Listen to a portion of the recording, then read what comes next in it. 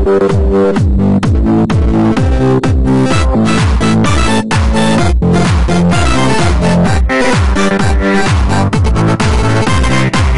everyone, my name is PaperNapkin, and welcome back to another episode of Let's Play Pokémon FireRed. In the last episode, I battled my way across Nugget Bridge, won myself a golden nugget. That's right folks, a golden nugget. That thing's worth a lot of money. It's like 5,000 bucks. Woo! And then I started making my way towards Bill's house, and I caught an Oddish along the way, which is actually really lucky of me. There are a lot of shitty Pokemon on these two routes connecting to Bill's house, so I am pretty excited about that. In this episode, we'll fight the last trainer up there and make it to Bill's house, and if we have time, I'll even, attempt the Cerulean City Gym. Yeah, it should be pretty good. Should be a pretty good episode if I do say so myself. Yep. Well, let's get this party started. I also have some really exciting news. A friend of mine from work, he actually started his own Nuzlocke challenge using a Pokemon, I don't know if it's FireRed or Leaf Green, one of the two. Anyways, the idea behind this is he's not going to be recording and posting on YouTube by any means like that. He's just going to be doing it for fun, keeping up to me to where I am in terms of progress, and then at various points during the game we plan to battle each other. So that should be pretty exciting. I'm not sure how I'm going to do it, if I'm just going to record myself during the matches or I'm going to put post commentary. I've never actually done a trainer battle and commentated at the same time, so it might be a little bit more difficult. Also, it might be a little boring just as we're trying to, predict each other's moves.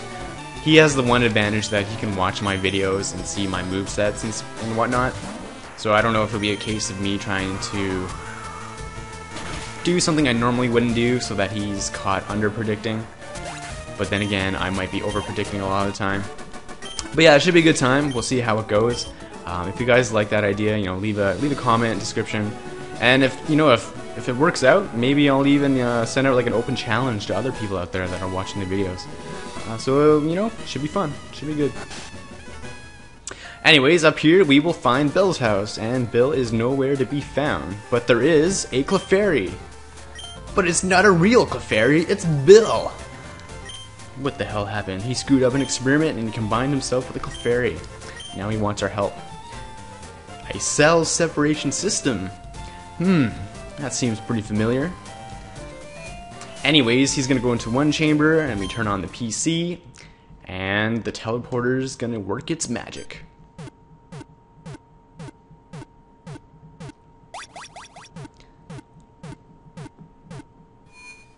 Ta-da! And just like that, we rescue Bill.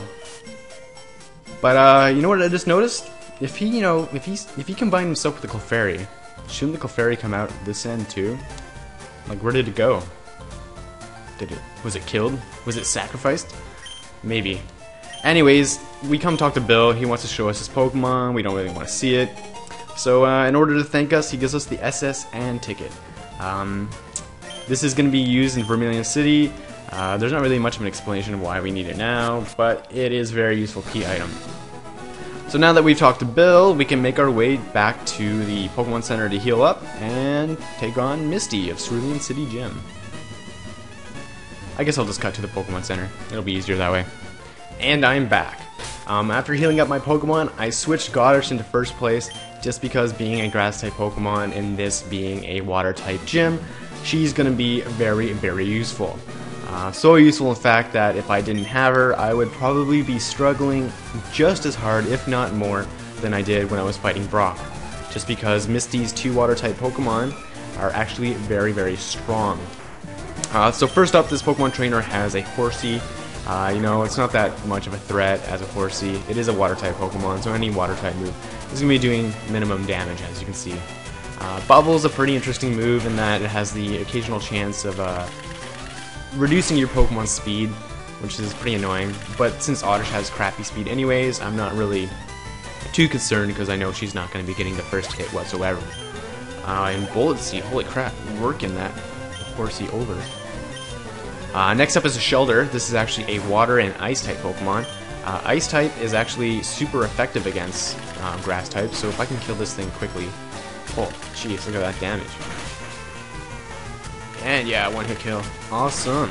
Don't have to worry about that at all. So scratch what I said about that ice type attack. Actually, no, you should probably keep that in mind, because you're not going to be as awesome or fortunate as I am at this point, I bet. And Goddish leveled up, trying to learn Sleep Powder, which is actually a really useful move, and I could probably actually make use of it in this little upcoming area, I say.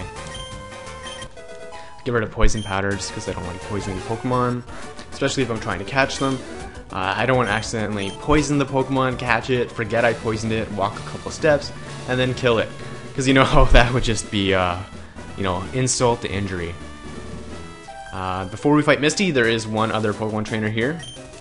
She only has one Pokemon, though it is pretty high level. And that is a Goldeen. Interestingly enough, I don't know if Goldeen actually knows Peck in this version, but Peck is a flying type move, so if you do use a grass type Pokemon against her, just be cautious that she can use that, and it could, you know, kill one of your Pokemon if you're not expecting it. Hopefully I can kill this Goldeen off with 1 or 2 bullet seeds before that happens. Oh, it also knows Horn Attack, which is, whoa, not super effective, but did quite a chunk of damage. Oh, critical hit to finish it off. Always nice. Always nice indeed. And just like that, Oddish is, you know, kicking ass. Taking out 2 trainers on her own. Now, I should probably heal up before fighting Misty, but I'm just so crazy, I'm gonna go ahead and fight her straight up. And I'm probably going to really regret this. But here we go. Misty has 2 Pokemon, a Staryu and a Starmie. They both have very similar movesets. Actually, yeah, there's only one move that's different. Staryu knows Tackle, Harden, Recover, and Water Pulse. Water Pulse being the only Water-type move that it knows, which actually its most dangerous Water-type move at this point in the game. It can decimate a team even if you're not, you know, weak to it. I know we'll probably see that a Water Pulse is going to do a shitload of damage to Goddish. So my strategy for this is to try and put the Pokemon to sleep, use Absorb, get my hit points back if I need to, and if not, just Bullet Seed the crap out of it. But as you can see, Absorb is doing a crap load of damage, which is always nice. Oh, I should probably mention that Sleep Powder is not a 100% chance of putting the Pokemon to sleep. I think it might be like 80% or so. So don't always rely on it too much. And, Super Potion. Oh yeah, so even though Brock never used items in his Pokemon battle, oh look at that damage, wow. From this point forward, gym leaders can use items to heal their Pokemon, such as like Super Potions or Full Restores. I'm thinking they can have 2 items to use in each battle, if I'm not mistaken. I think that makes sense. It's kind of annoying this battle, especially since Misty also has Recover on her 2 Pokemon. Next up is Starmie. This Pokemon knows Swift as opposed to Tackle, but then it also knows Harden, Recover, and Water Pulse. So I'm going to try to put it to sleep. And as you can see, that's Swift. Swift has 100% accuracy, so even if you were to Sand Attack it to the point where it has 0 accuracy, it would always hit. So let's try and heal up a little bit of hit points, just in case it wakes up early.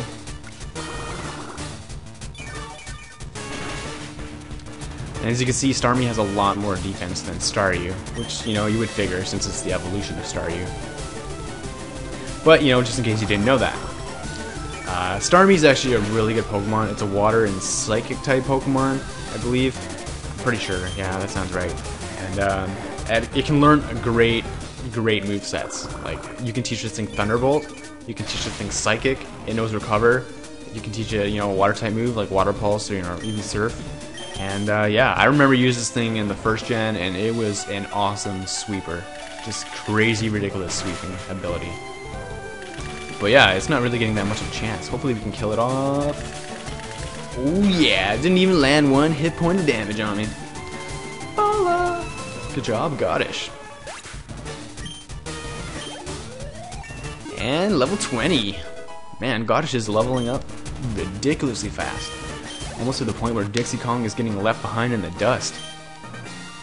Which I guess is a bad thing and a good thing. And so for defeating Misty, we get the Cascade Badge, some money, and she's also going to give us a TM. Which one is it? Oh yeah, we can learn Cut later on, and we can use Cut from now on. But TM3 teaches us Water Pulse. Since I don't really have a Water type Pokemon at this point, I'm not going to use it. But yeah, that was the second gym. Not too shabby if I say so myself. But if you don't have a Grass type Pokemon, you don't have an Electric type Pokemon, it can pose a little bit of difficulty, especially if your Pokemon are under leveled. So I'm just going to heal up.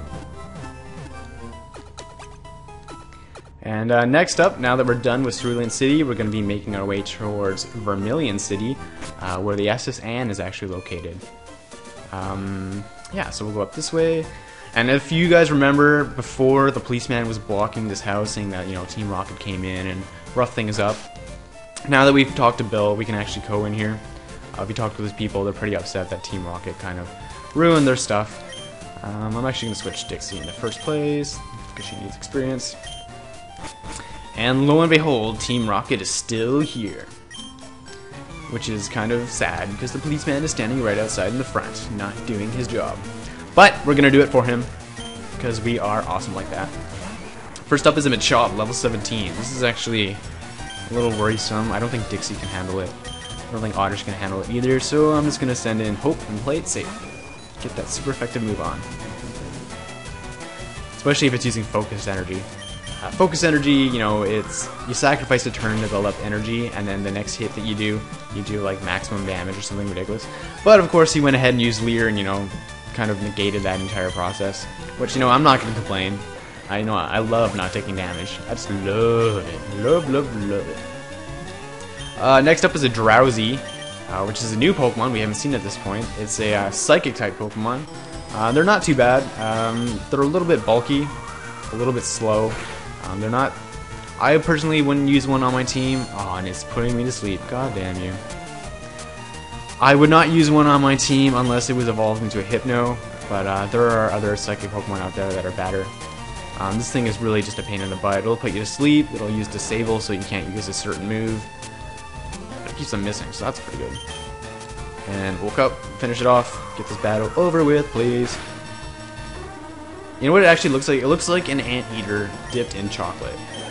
Am I the only one that doesn't see that? Go back, rewind the video, take a look. I'm pretty sure it is an elephant or a, you know, an anteater dipped in chocolate. And huzzah! So for defeating Team Rocket, he's going to give us back TM28, which he stole from the man in there. TM28 teaches the move Dig. I'm not sure who I'm going to give this to just yet. Probably going to hold on to it. I have a couple of different options. If we come over here to Route 9, there's a bush here. I was going to say 6. There's a tree that we can't cut down yet. We need to move cut. We'll get it in the near future. But if we head down this way, we are now in Route 5. And there's some new grass, meaning we can get a new Pokemon, and it's going to be... Aww, an Oddish. I already have an Oddish. Lame. Okay, well, let's run away.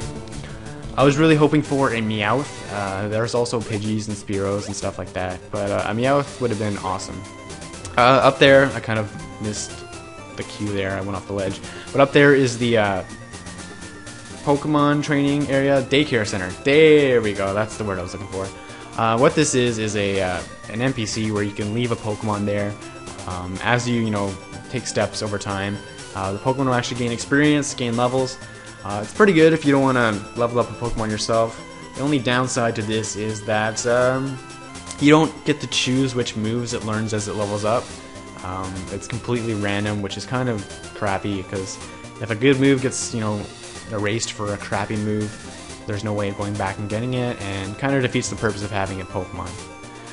If we head down here, and we talk to this man, he'll tell us that he's on guard, he's thirsty, and he's not going to let us go. But we have an alternative route, and it is here, the underground tunnel.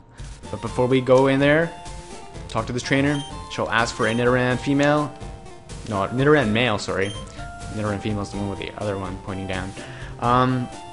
So yeah, if you have the other opposite type gender, you can trade for her. Not really that good of a deal. But at this point, if you want a new Pokemon, there's always an option. I think we're running low on time, so next time on Pokemon FireRed, we're going to take the underground tunnel and make our way to Vermilion City. Until then, see you later.